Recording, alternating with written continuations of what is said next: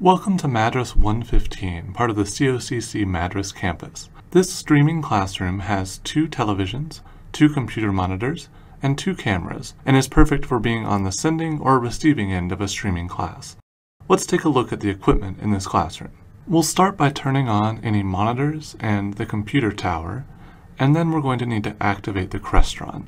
We'll tap it to wake it up, which takes about 30 seconds, and then we'll select the PC option from the menu to choose which input we want. Next, we'll use the camera remote to turn on the 2 cameras in the room.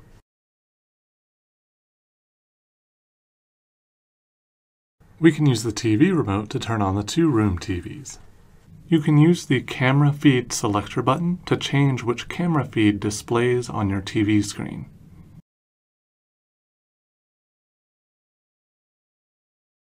We can use the up, down, left, right, and zoom buttons on the camera remotes to move the cameras around.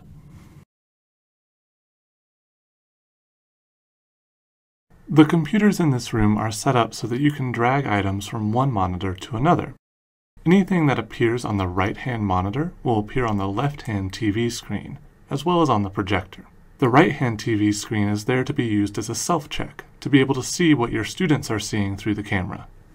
Next, you'll want to sign into Zoom, either using Canvas or through the Zoom program installed on the computer. And before students join your meeting, you'll want to test the speakers and microphone to make sure that the ones that Zoom picks automatically are going to work for your meeting. Sometimes you may need to cycle through speakers or microphones to make sure that you find one that works, and that's okay. Here are the settings that worked for us when we were making this video.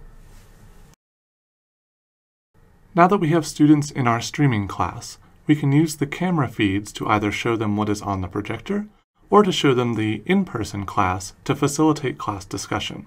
Once your streaming class is over, be sure to shut down the computer and any computer monitors,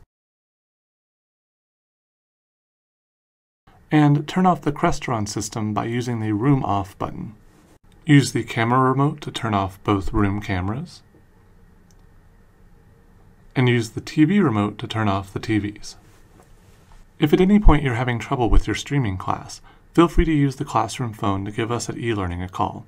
There also should be a manual somewhere in the room that describes how to use the equipment in the same way that this video does.